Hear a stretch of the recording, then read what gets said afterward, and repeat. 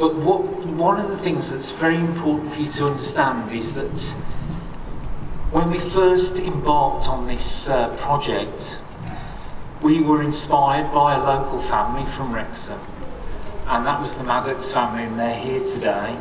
And it was those local families that really sort of inspired us to sort of try and make a big effort in ensuring that the Angel did the job that it was intended to do, that would inspire change and social change and to address violent behaviour, not just knife crime, but all sorts of violent behaviour. When we began, we'd seen a documentary, and the documentary was about the police and how the police were getting on in reducing violent crime.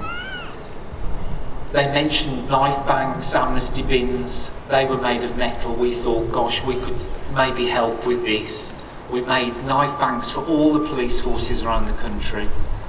And the Angel is made of 100,000 blades, as the Mayor said, from every constabulary. The Angel was only ever intended to go from Oswald Street to Trafalgar Square in London. There was never any imagination of it doing a national tour. Now we're on our 26th town or city. Wrexham is number 26, and there's probably that many again booked in. So the Angel will have travelled all four corners of the UK by the time it finishes touring, and it will have inspired an immense amount of educational efforts. And I'm very proud to say that it was made locally to yourselves and inspired by a family from Wrexham. Thank you very much for hosting.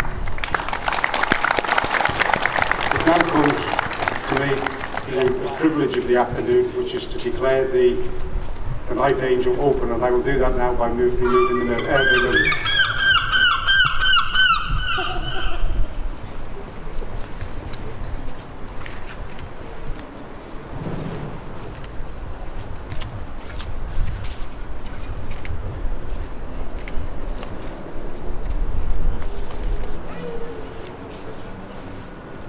Nothing goes right, does it?